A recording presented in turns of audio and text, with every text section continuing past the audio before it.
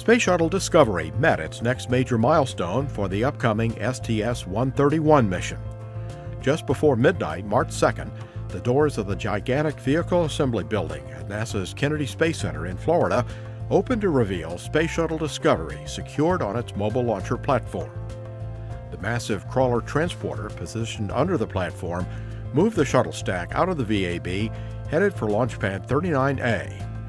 It took the powerful transporter about 6 hours to carefully roll Discovery, its external fuel tank, and twin solid rocket boosters to the pad at a steady pace of about 1 mile an hour.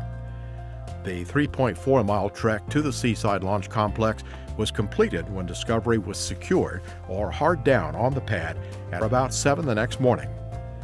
Now poised for liftoff in April, Discovery's 7-member crew is preparing to deliver a multi-purpose logistics module filled with science racks to the International Space Station.